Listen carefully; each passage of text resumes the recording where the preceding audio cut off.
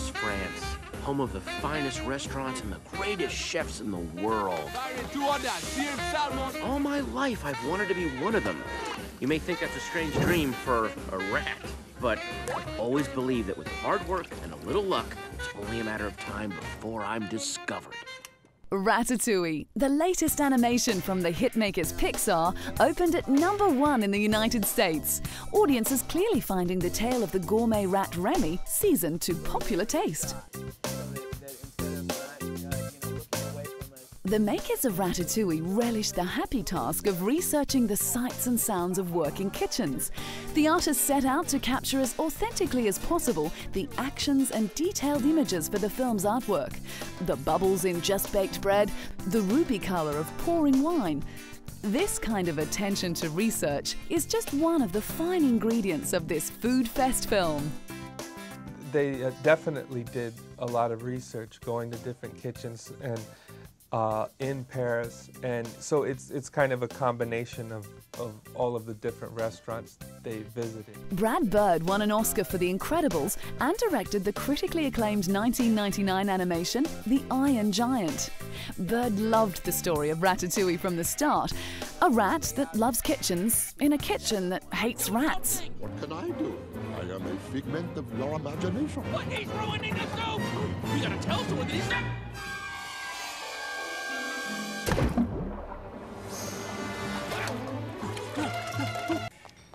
Listen, I just want you to know how honored I am to be studying under such a... No, you listen. I just want you to know exactly who you are dealing with. How many women do you see in this kitchen? Well, Only me. Why do you think that is? Well, Because haute cuisine is an antiquated hierarchy built upon rules written by stupid old men. Rules designed to make it impossible for women to enter this world. But still I'm here. How did this happen? because you... It's actually a stated objective. We were saying that when we were making it. You know, if we do our job right, people will be hungry after this movie. It's actually, I think, a really good date movie if you have reservations at a good restaurant afterwards. You will be hungry. John Lasseter, Pixar's chief creative officer, says Ratatouille shares the same theme as all Pixar stories. The main character goes on a journey of self-improvement, growing and changing. Pixar Animation Studios have accrued an impressive 7 Academy Awards. In 2006, the Walt Disney Company bought out Pixar for a staggering $7.4 billion. Surprisingly, computer animation requires many of the same skills as traditional animation, an understanding of acting, anatomy, and human movement.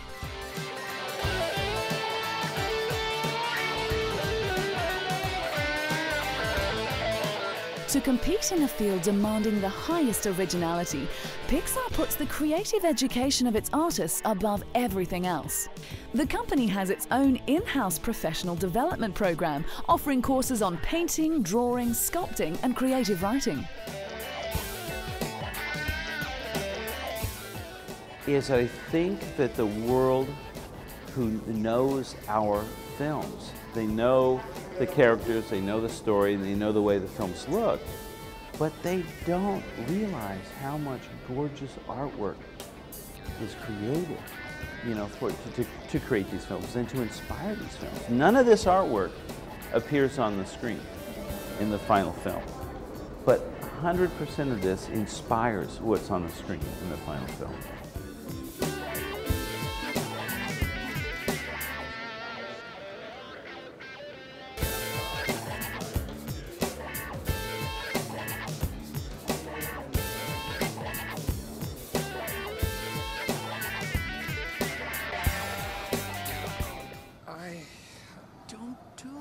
I have a secret.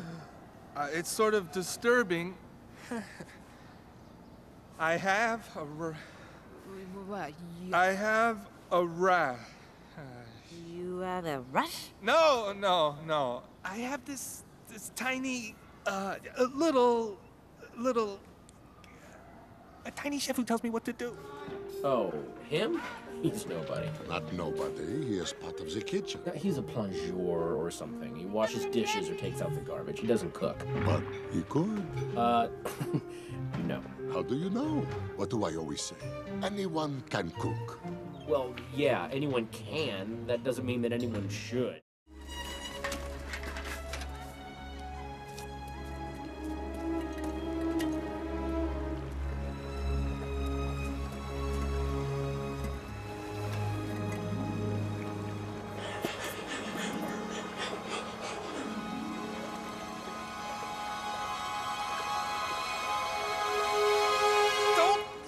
Like that. You weren't the only one who's trapped. They expect me to cook it again. I mean, I'm not ambitious. I wasn't trying to cook. I was just trying to stay out of trouble. You're the one who was getting fancy with the spices. What did you throw in there? Oregano? No? What, rosemary? That's a spice, isn't it? Rosemary? This lesson is called Ratio and Proportion Part 2, and we're going to be covering Standard 5. We're actually preparing for this standard. And the objective for this lesson is that you're going to be able to use ratios and proportions to solve problems. All right. Before we really begin on this, though, we need to do a quick review of Pythagorean's theorem. And remember, Pythagorean's theorem is something that we use on a right triangle.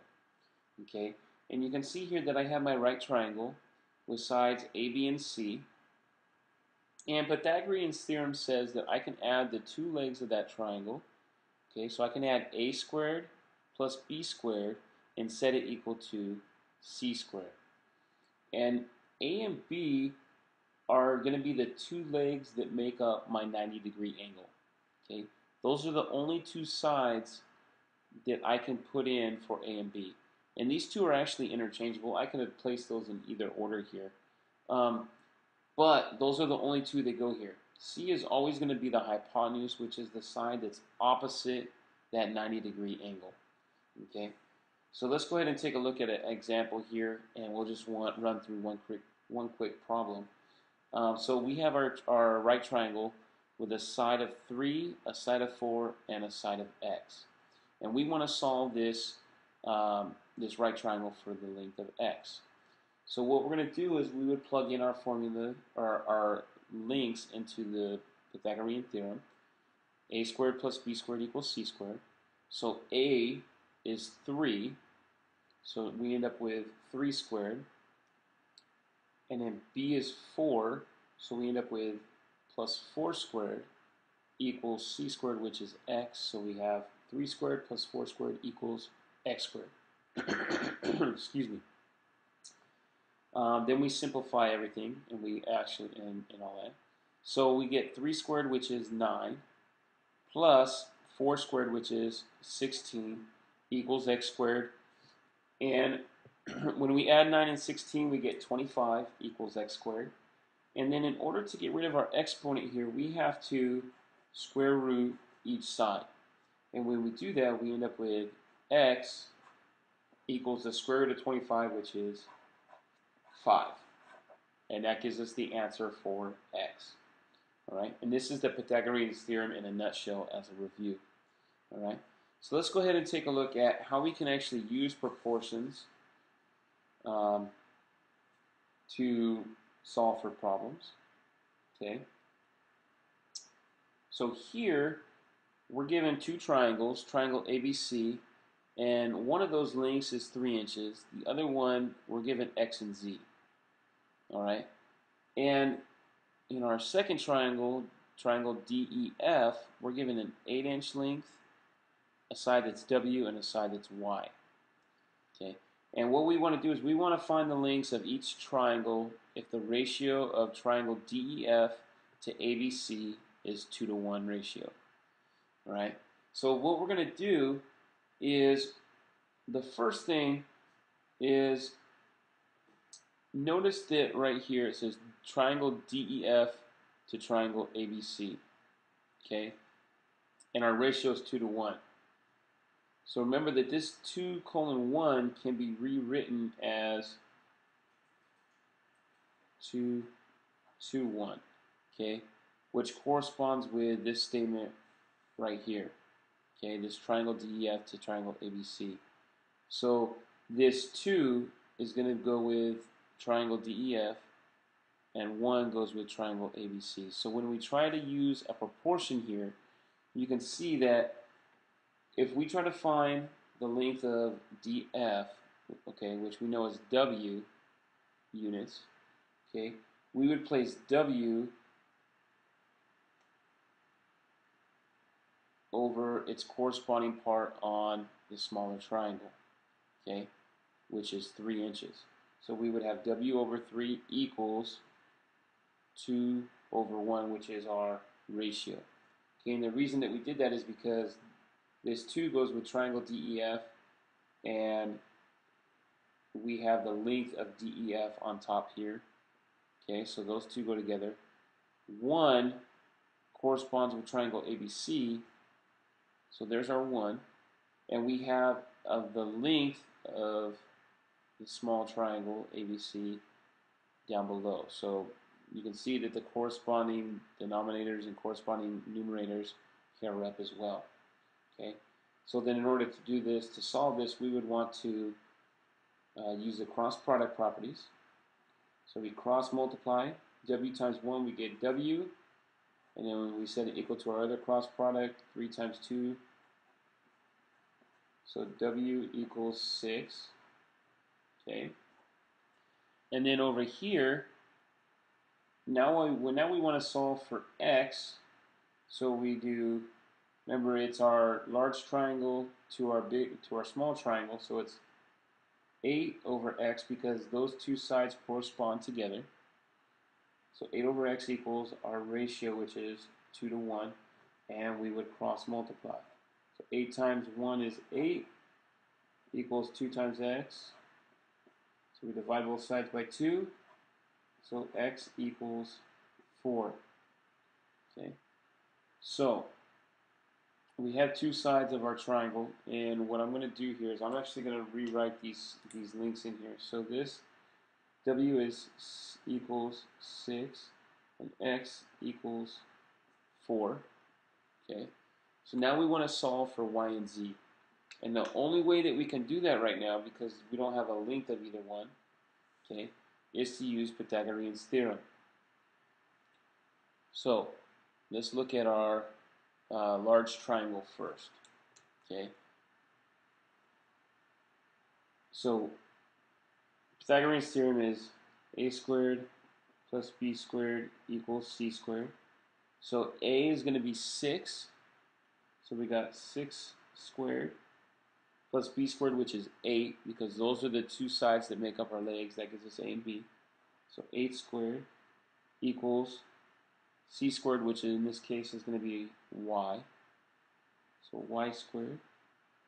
So 6 squared gives us 36 plus 8 squared, which is 64, equals y squared. 64 plus 36 gives us 100, equals y squared. We square root each side, and we get y equals 10. Okay, so we have the solution for y there. So let's go ahead and plug that in into our triangle up here. So y equals 10. All right. Now we want to do the same thing that we just did, except we want to use our small triangle. So for this, A is going to be 3 inches and B is going to be 4. So A squared plus B squared equals C squared. A we said was 3, so 3 squared, and B was 4. And C was going to be Z, so Z squared. So then 3 squared gives us 9. 4 squared gives us 16. And that's equal to Z squared. So 9 plus 16 give us 25 equals Z squared. We square root each side to get rid of that exponent of 2. So Z equals 5. So then we're going to take that and plug that back in to our triangle up top here.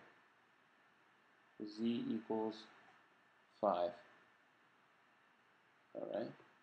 And we have solved for all the unknown lengths of each triangle. All right. This one may be kind of confusing, so don't feel bad if you ask for assistance. Okay. It usually takes 1 or 2 problems to really get this one and understand how to do it. Okay. Let's go ahead and take a look at how we can actually apply ratios to a real-world problem. Okay. And our problem here is we want to find the width of the actual painting. All right. Now, you can see here that we have our actual painting. Our width is X, and the length is 42 inches. And then we have a photo of the painting, which is a width of 1.25 inches and a width of 4.375 inches. Okay, so I wrote you guys a little proportion here so you can see how you would plug things in and see how the corresponding parts relate to each other. So in our first ratio, we have the width of the actual painting. Okay, and our width is going to be X of that. So we have X over the width of the photo, which is 1.25 inches. Okay, notice that I paired my widths up. Okay, so I have the width over the width. Okay, that's exactly how we want to do it when we solve, when we write our proportions out. Okay, now I'm going to set that equal to the length of my actual, which is 42 inches, over the length of my photo, which is 4.375 inches.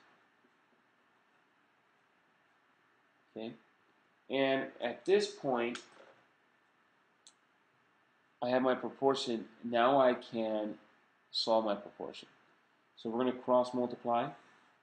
So when we do that, we get X times 4.375, which gives us 4.375X equals our other cross product, which is 1.25 times 42.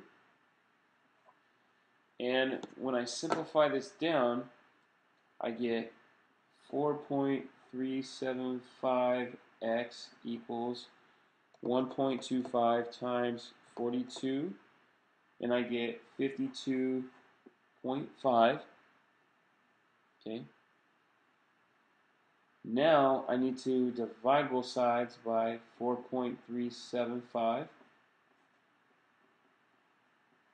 And when I do that, these 4.375s over here cancel out, leaving me with X equals 52.5 divided by 4.375, which is 12 inches. Okay, and we have the width of our actual painting. All right, and this concludes the lesson at this time. So if you have any questions, go ahead and ask for assistance before you really dig deep into this worksheet. If not, go ahead and get started and have fun.